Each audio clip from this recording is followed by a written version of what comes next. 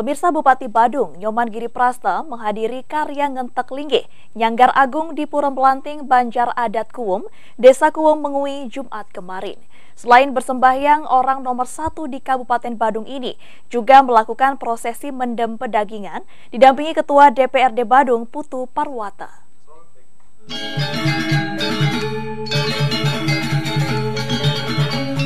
Tuntasnya pembangunan Balai Banjar, Balai Kulkul, Pura Melanting, dan Pura Dugul, 105 kepala keluarga di Banjar Adat Kuwum menggelar Karya Ngenteg Linggih Nyanggar Agung yang dipusatkan di Pura Melanting. Kegiatan karya ini turut dihadiri Bupati Badung Nyoman Giri Prasta yang sangat mendukung pembangunan berbagai sarana dan tempat ibadah umat di Banjar Adat Kuwum yang telah direncanakan sejak tahun 2017 lalu. Bupati Giri Prasta juga melaksanakan prosesi mendem pedagingan, dilanjutkan prosesi ngelinggihang, didampingi Ketua DPRD Badung Putu Parwata, Camat Mengwi, serta bendesa adat dan pejabat perbekel Desa Kuwum. Menurut bendesa adat Kuwum Nyelati, terwujudnya pembangunan Balai Banjar, Balai Kulkul, Pura Melanting, dan Pura Dugul berasal dari swadaya masyarakat, pemerintah desa, serta dukungan penuh dari pemerintah Kabupaten Badung.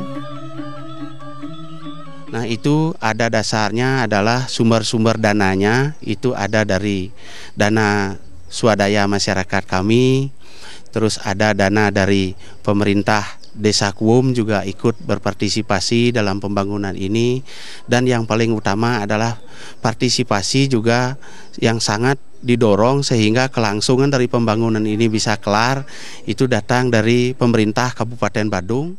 Legasi kepada warga yang ada di Kuwum. Karena apa? Kami mau 1, kuat adatnya, 2, kuat agamanya, 3, kuat ekonominya, yang keempat adalah kuat persatuannya, rasa persaudaraan.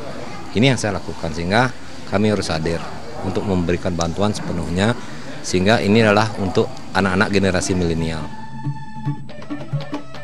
Sebelumnya berbagai rangkaian upacara telah dilaksanakan warga Banjar Adat Kuwum yang telah dilaksanakan sejak 6 bulan lalu. Upacara dengan tingkatan utama Ningmiste diawali dengan membuat pagehan, mencaru dan melaspas hingga karya puncak pada 22 Agustus 2020. Presiden puniki memargi antar naran puspecan Pak Bupati puniki rahino mangkit puniki Presiden memargi puniki nian upakaro sane kemargiang sane kempon ring keramo toyo puniki subah nalar ring keramo Banjar Adat.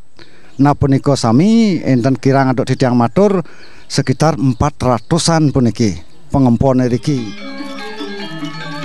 Acara diakhiri dengan penyerahan bantuan dan penandatanganan prasasti oleh Bupati Giri Prasta.